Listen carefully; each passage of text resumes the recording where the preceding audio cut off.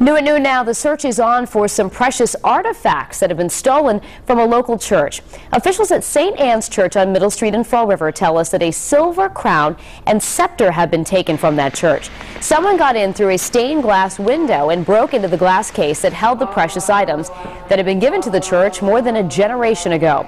Police tell us they're now looking for a person of interest, and they are also checking local pawn shops for those missing items.